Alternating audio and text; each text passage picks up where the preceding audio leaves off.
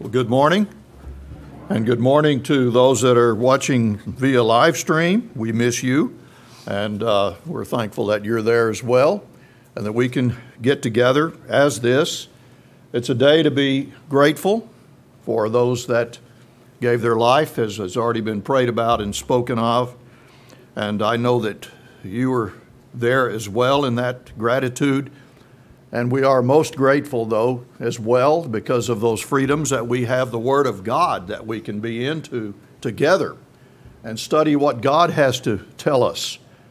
And we are in a section here that has nothing to do with Memorial Day, but it has to do with God's Word, and it has to do with our interactions with one another, which are very important because we have interactions with God, and then we have interactions with one another.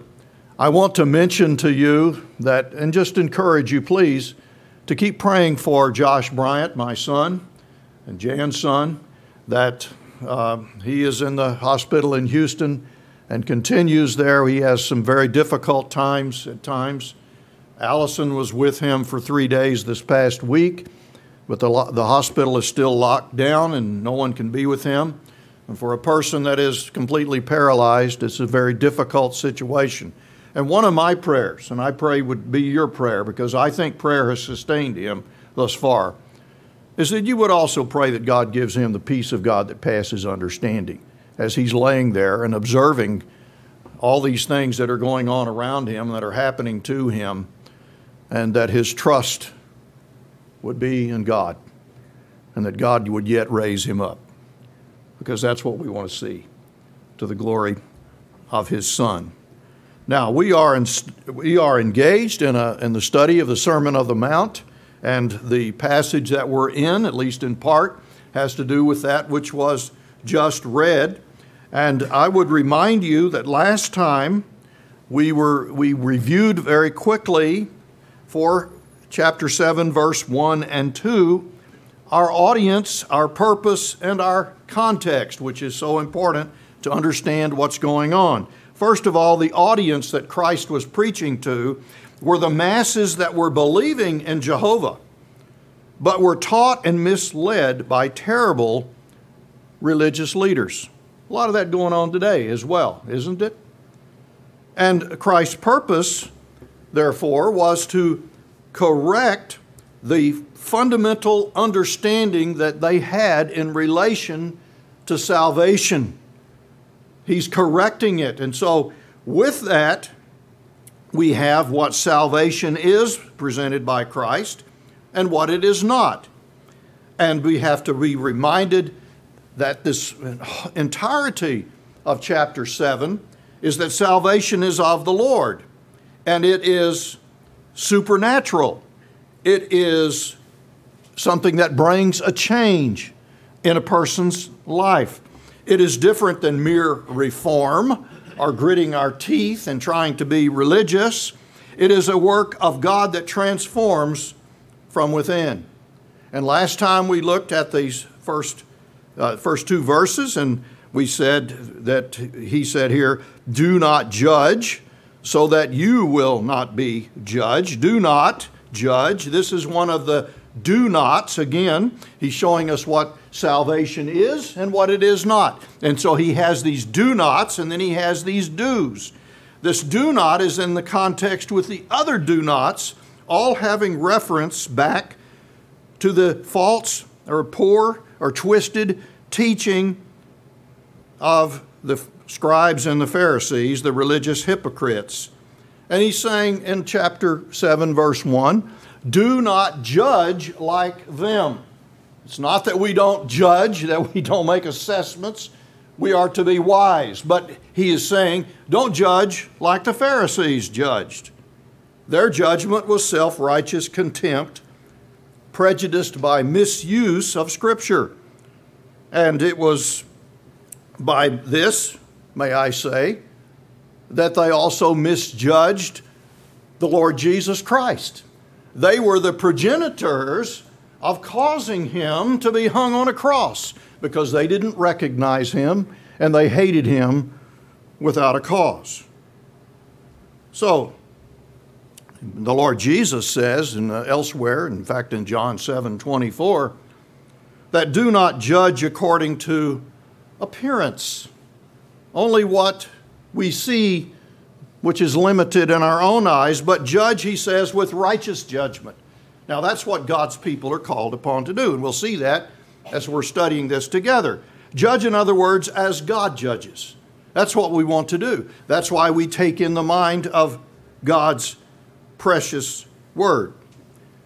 So, this judgment we're dealing with is not a judgment or a command to forego opinions, to stop our discretion, our judgment about any decision in life, but instead we are to make righteous, Christ-like decisions about everything we do. He is our Lord. He is our Master. And this is His Word, which tells us the very mind of God Himself. Amen? Okay, with that little miniature introduction, let me ask the Lord again to help us as we study together, please. Father, we're so grateful to be in your Word. And we recognize that we're needful, each one of us, to have your Word permeate our lives and our hearts and our minds and to change us. So we ask you, Father, that you would help us and instruct us by your Holy Spirit and guide and direct my lips, my words, what I say, and what we hear and understand from your word, Father, that we would be more like you. We praise you that you are the God who sets all things in justice and righteousness and truth, and it is all encompassed by your wonderful love. We praise you this morning and ask you to help us and guide us, and we ask this in Jesus' name. Amen. Now, I have confession here that I have been guilty of this probably multiple times, and I suspect that every adult in this room who follows Christ has at some time or other said after they've heard good preaching, I hope it's good preaching or preaching, that, you know, if only so-and-so had been here to hear that, right? Now it may be, and I hope that is the case, that we had the best of intentions when we said that. That is, we want others to hear truth and know Christ and to walk with Him. But on the other hand, I think sometimes we have allowed ulterior motives to slip in where we are caught thinking others need more enlightenment to be more knowledgeable like we are. All right? A little bit of pride or arrogance or self-righteousness comes in there sometimes and slips in. Sort of a pharisaical attitude that we've arrived, but those other people, they still need some serious help. Now, this undoubtedly, on a larger scale, was the attitude of the scribes and Pharisees, thinking they are more spiritual, and we looked at that in the previous session together. But they really had a contempt for anyone and everyone else. So to judge critically as the Pharisees is very dangerous. That's what Christ is speaking of. Because none of us have arrived, and none of us are the standard. We don't know everything, by the way. And so not only do we put ourselves, when we do that, in the place of God, but we manifest an inflated view of ourselves. And the Pharisees are exhibit A in this instruction that Christ is given. When we, as they, have a wrong view of ourselves, which is what they had, we show we also have a wrong view of God, don't we? And, may I also say, if we have a wrong view of ourselves and a wrong view of God, then we also cannot help but have a wrong view of others. Make sense? This mindset of weak perception affects all judgments and all reasonings. Christ exposes this perverted thinking and so forth in beginning in verse 3, where I have titled this, we need to see yourself, see ourselves, whatever we need to see. We need to look at ourselves. So here we have righteous sarcasm at its highest, and I really believe that. Look at verse 3. Why do you look at the speck that is in your brother's eye, but do not notice the log that is in your own eye? It is like getting something small, and we've all had that, stuck in our eye like a grain of dust. But the idea is that it is something that slightly troubles the eye and maybe slightly messes up our vision for a time, but only preventing us from having more perfect vision. But he also says here about notice the log that is in your own eye, or it's otherwise translated beam, and I think that is actually more accurate. By contrast is this large piece of squared lumber. If you can just envision this almost like a cartoon, completely stuck in the eye and protruding out of the eye, this is an amazing sarcasm by the Lord Jesus, and what he is showing here is the ridiculousness of these that were judging in this manner. This is, using your imagination, a very troubling picture. The vision that such a person would have with this beam coming out of their eye is an impossible way to see. You can't see with a beam in your way and protruding out of your eye and preventing any kind of vision. It's entirely blocked. Now, people are naturally quicker and more sensitive to judge the small offenses that we perceive or think we perceive in others than the greater offenses that are in ourselves. Isn't this exactly what goes on with all this pecking in the news and everything, even on political things and all kinds of other things? It's peck, peck, peck, peck. And it's just going on. It's just the national pastime, We cut down others and talk about, oh, that guy over there, he's terrible. Did you see what he did, what he said? And it just goes on and on and on and on. Well, that meanders, of course, that same attitude comes into the church of the living God.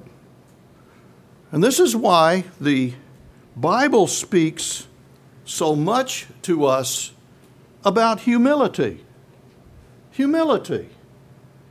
Do you remember Isaiah, for example? Well, if we look at the verse, and I'm not getting you to turn there, but Isaiah 66:2 says, to this one I will look, God says, to him who is humble and contrite of spirit and who trembles at my word. Or if we think in terms of Isaiah 6, where Isaiah saw the Lord in that vision high and lifted up, and the cherubim were over him crying out, holy, holy, holy. And Isaiah looked at that, and what was his response? Woe is me. And he wasn't just saying, woe is me in that sense. He meant it from the depths of his heart. He says, I'm undone. I live in the midst of people who are undone. For mine eyes have seen the glory of God. He had to be made humble, as great as he was, as the great prophet Isaiah, for God to use him. And in that same context, what did God do? He said, who's going to go for me? Who's going to go? And after he had been humbled, after those tongs had touched his tongue and changed him from the inside so that he wasn't just critical of everybody else. He recognized that we're all wretched and sinful He said, "Here am I, Lord. Here am I. Send me." I want you to turn to James chapter 1. The little book of James after Hebrews. James chapter 1, and we have a parallel passage here with what the Lord Jesus is saying.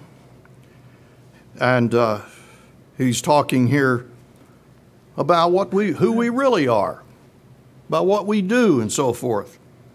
In James 1:23 he says, "For if anyone is a hearer of the word and not a doer, he's like a man who looks at his natural face in a mirror. For once he has looked at himself and gone away, he has immediately forgotten what kind of person he was."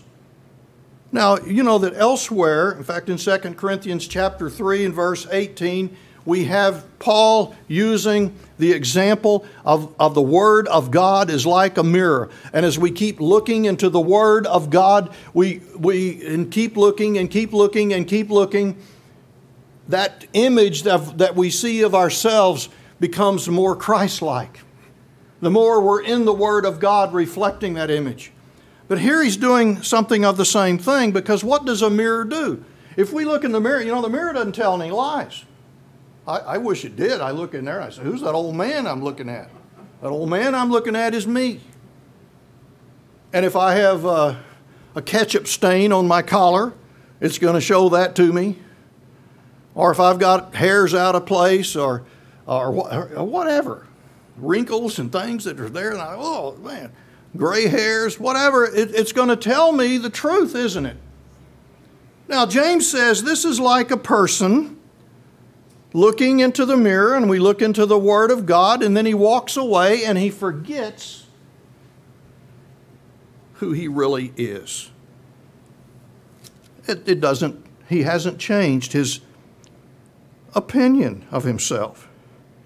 If you look in this same passage in James in verse 25, he says, "But one who looks intently at the perfect law, the law of liberty, and abides in it, not having become a forgetful hearer, but an effectual doer, this man will be blessed in what he does." And then down in verse 26, he says, "If you don't do that, this man's religion is worthless."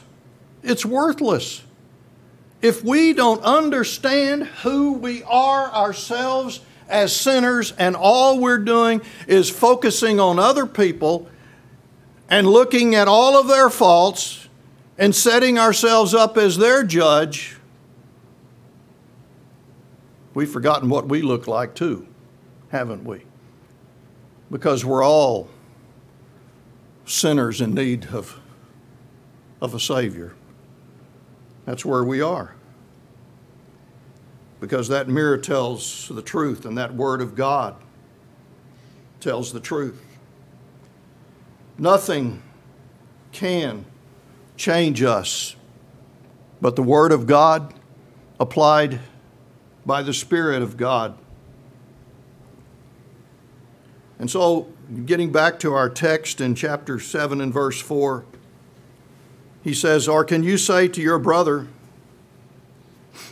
'Let me take the speck out of your eye,' and behold, the log is in your own eye?" Now this sarcasm and craziness of this, which is for illustration purposes by our precious Lord, is showing that this person hypocritically has gone so far as to put into practice, "Say to your brother." Take the illogic of this physical picture. This guy standing with a beam protruding from his eye and telling his brother, and they both claim faith, that's why the brother term is used, "You need to get that speck out of your eye,"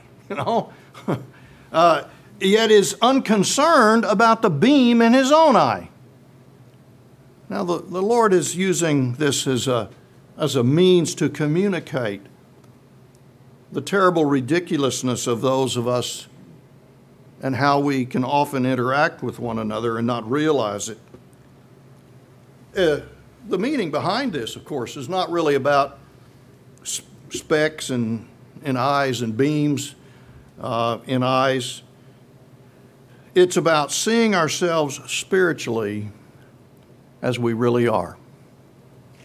Seeing ourselves as God sees us, not as we imagine, and not being fixed on everyone else's faults, which are there, but neglecting our own. And let me look at another related passage with you. Would you go over to Romans chapter 14, and may I just remind you, after all the theology that Romans begins with through the first 8 chapters, that there's a turn, and when we get, he's dealing with the practice of our Christianity beginning in chapter 12. And when we get to chapter 14, he's dealing with these non-essential matters that people in Christ have a tendency to nitpick one another about. And this judging business goes on here. Look at verse 4. We're just kind of jumping in. And this is very similar to what Christ is saying in the Sermon on the Mount. He says, "Who are you to judge the servant of another? To his own master he stands or falls, and he will stand, for the Lord is able to make him stand." In other words, he's saying here that who are you judging others on non-essential matters? And he puts it into the context of servants, or really get right down to it, slaves. Slaves, that's what they were, bond slaves. Bond slaves or slaves, bond slaves are love slaves, but slaves are those that were absolutely committed only to one person, their master. It wasn't their business to be dealing with everyone else. And you see, the context here is the same for us as Christian brethren. God is our master. Christ is our master. It's not our business, in that sense, to be judging everyone else. And that's what Paul will go on to say here.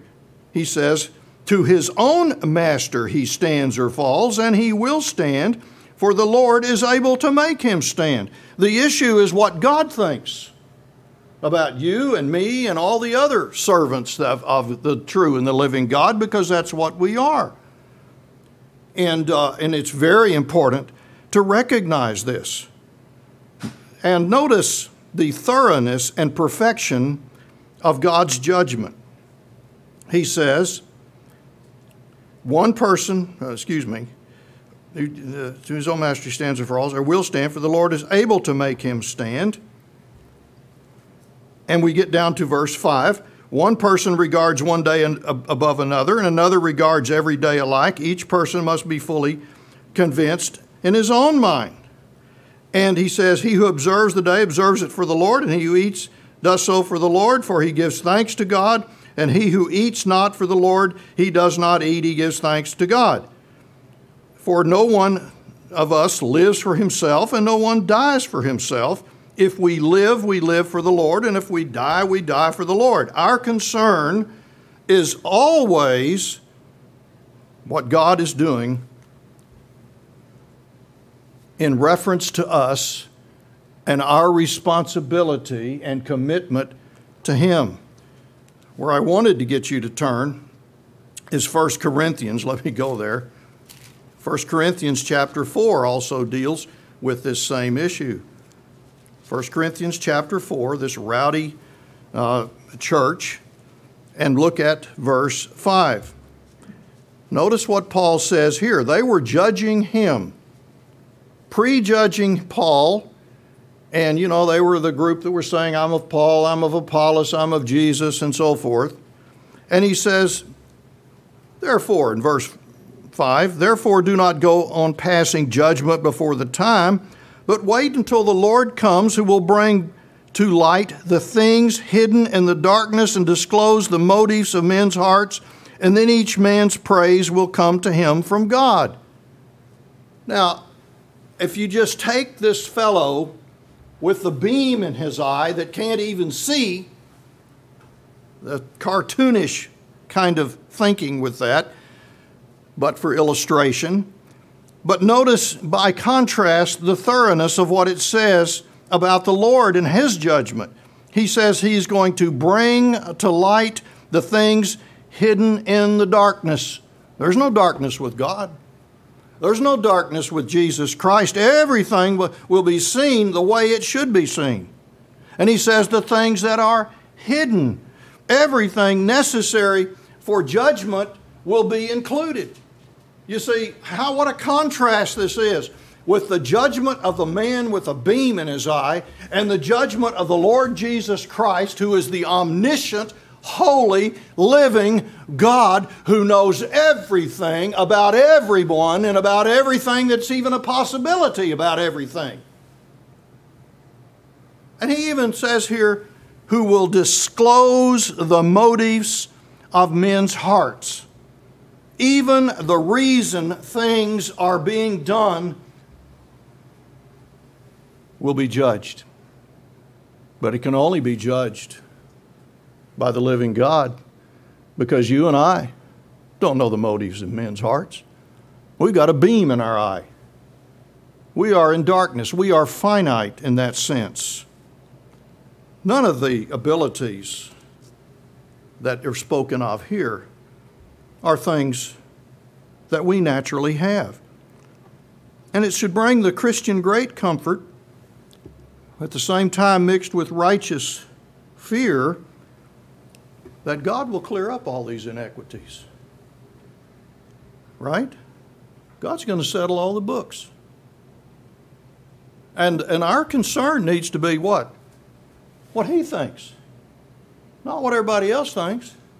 Now, don't get me wrong. I don't want you to think ill of me, and you don't want other people to think ill of you and all those kinds of things. But ultimately, my main concern is, what does Christ think about me? Because there's not anything hidden from Him. So when we go back to our context here, what does Christ do? He calls these ones hypocrites. Look at verse 5. You hypocrite. Now, you know what a hypocrite is. That's a person that wears a mask. They had in the... all of you are hypocrites today. No, I'm just kidding. Not for COVID-19, all right? A hypocrite is somebody in a play. They're play acting. And behind that mask, there could be the ugliest of faces, while on the mask shows them to be smiling or happy or whatever. That's the way they did in that Greek theater. But He's saying, you hypocrite. You're wearing this mask, and behind it, it's like the Pharisees were spoken of as whitewashed sepulchres, but inside were full of dead men's bones. The falseness of hypocrisy gains nothing, does it? Their judgment was terrible. And why? He says, first take the log out of your own eye, and then you will see clearly to take the speck out of your brother's eye. What are they to do? And what are we to do?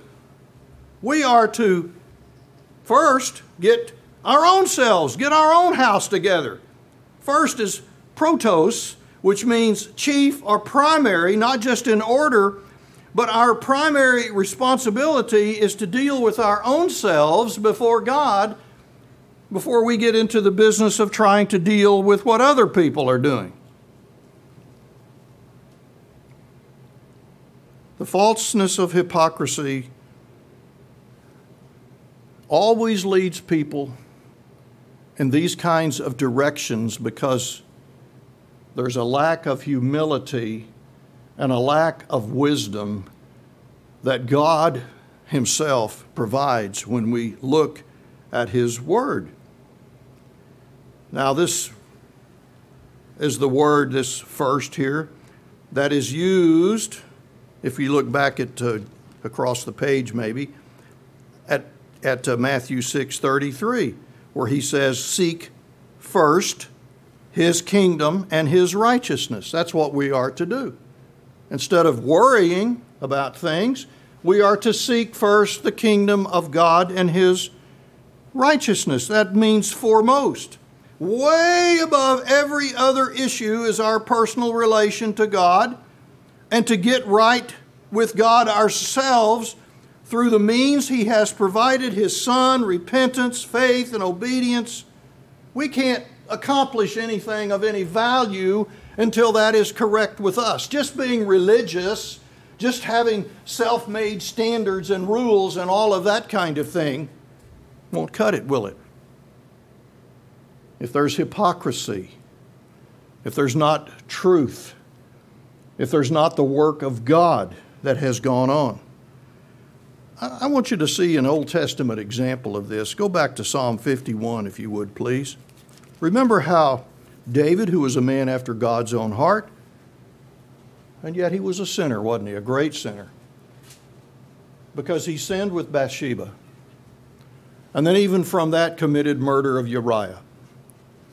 But here we have in Psalm 51 his confession and his getting right with God. Nathan came to him, you recall, and said, "You're the man," and so forth. And we have this wonderful psalm here that can be applied in our own lives in so many ways. But look at verse 10, David's plea, and this is from the bottom of his heart. "Creating me a clean heart, O God, and renew a steadfast spirit within me." What's he doing? He's focusing on himself. He's not looking at, well, how about old so-and-so over there? Well, how about those people over there? Oh, how about such and such over here? No, he's focusing who?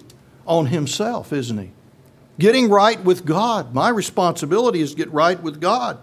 He says, "Don't cast me away from your presence, and do not take your Holy Spirit from me. Restore to me the joy of your salvation, and sustain me with a willing spirit." Now, I want you to notice something. Look at verse 13. Then, and then has been added by the translators, but I think correctly so. He says, "Then I will teach transgressors your ways, and sinners will be converted to you." Now, where's that then, therefore? That then is there because until David himself gets right with God, gets the beam out of his own eye, he can't help anybody else in finding the Lord Jesus. That's the point.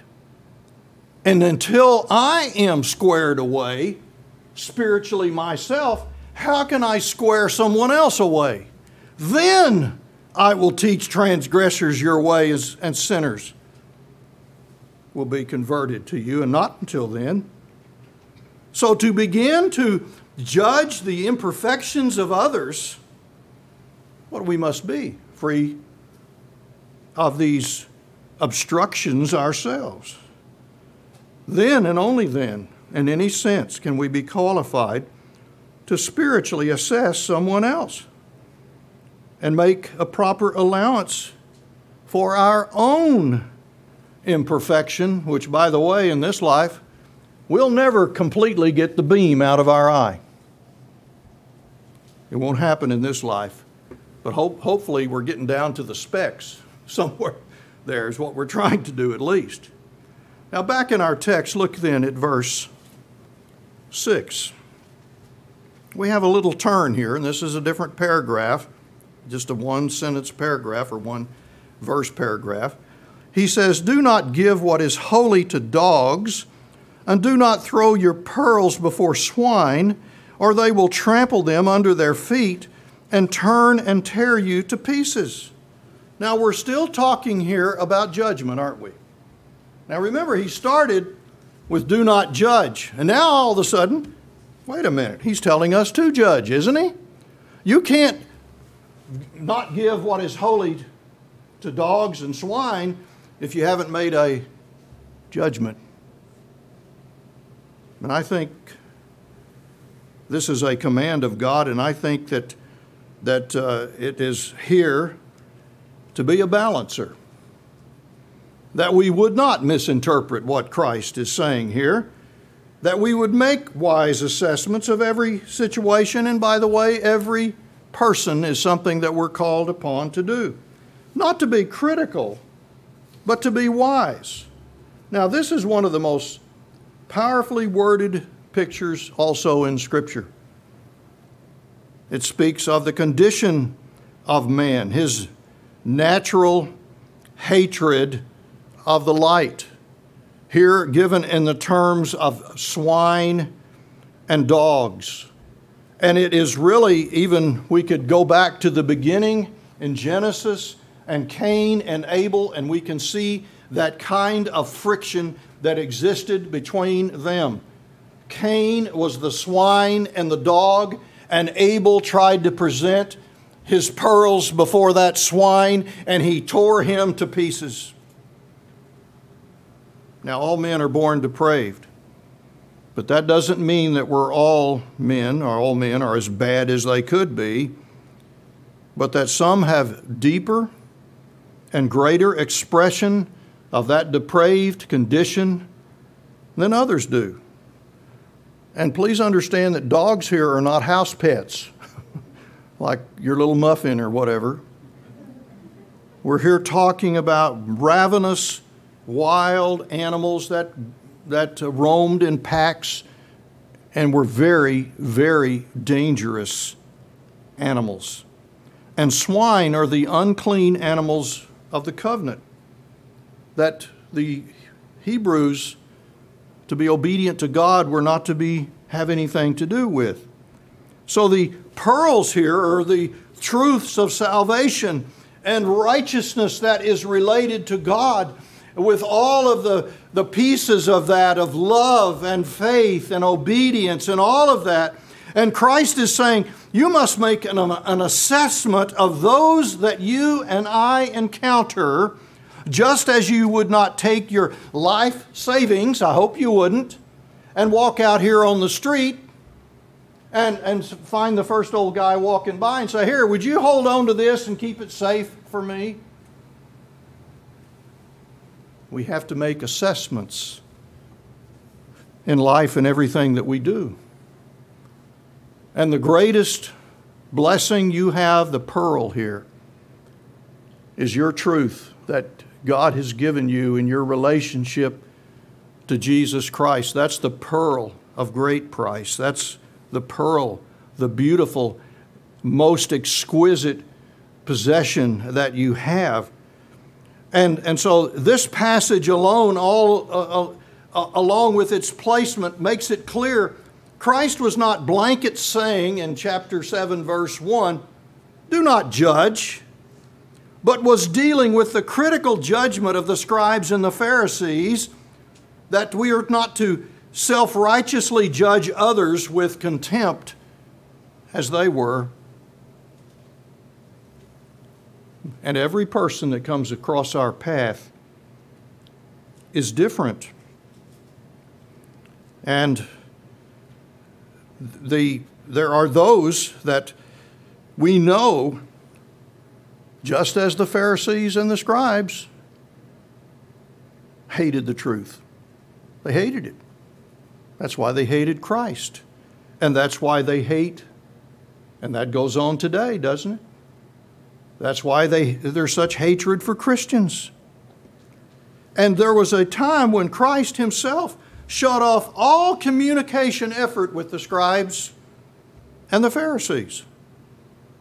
You remember, we won't go there, but in Matthew 12, they accused the Lord Jesus of doing the miracles that he did by the power of Beelzebul, or in other words, Satan.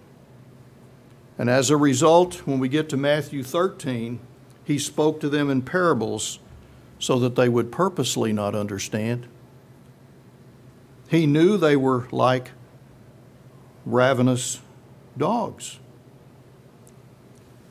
Won't get you to turn there either, but you know in John chapter 2 and verse 24 and 25, Christ was speaking to the multitudes there.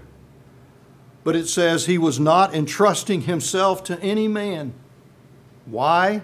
Because it goes on to say he knew what was in man. I think one of the most, I will get you to turn there, it's just a few pages over. Look at Matthew chapter 10, verses 16 and 17. This is instruction that Christ is giving to his disciples. What does he say here? Behold, and that means pay attention, special attention. I send you out as sheep in the midst of wolves. Going out as a Christian, a true Christian, we're talking about here, is not an easy thing. He says, I send you out as sheep in the midst of wolves. It's dangerous. And so he says, so be shrewd as serpents. Serpents were known as being very cunning and crafty. And that's the idea here. And innocent as doves. If you're going to have a fight with a dove, you're going to win. Doves are very gentle. And so he's using here some pictures for us. But he's telling these disciples to have wisdom, to make assessment, to make judgments, to have understanding of the fallen world in which you live. And this is a very important warning here from the Lord Jesus himself. He says, as you represent me in this world, here is what to expect.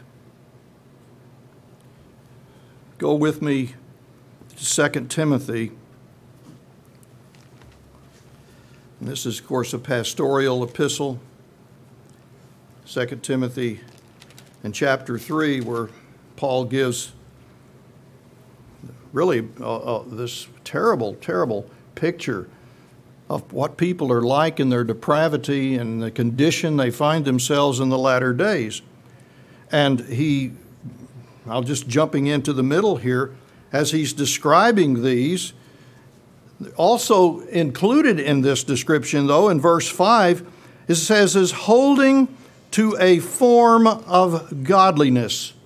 The idea here is they're religious, although it says they have denied its power, right? And so here are people that have all of the darkness, of the wickedness, of evil being portrayed, and yet at the same time, there is a claim in them of something, we would say, of Christianity. But what does Paul here tell them to do? Avoid such men as these. Now that's the same concept of don't cast your pearls before swine. The same concept altogether. And he warns them also, is down in verse 7 where he says they're always learning and never able to come to the knowledge of the truth. They're not able. And that's one of the reasons you don't cast your pearls out there expecting something to return on that. In the same way that when Christ was dealing with the scribes and the Pharisees, they had no appreciation, no love for, no turning to the truth whatsoever. It was pure 100% rejection.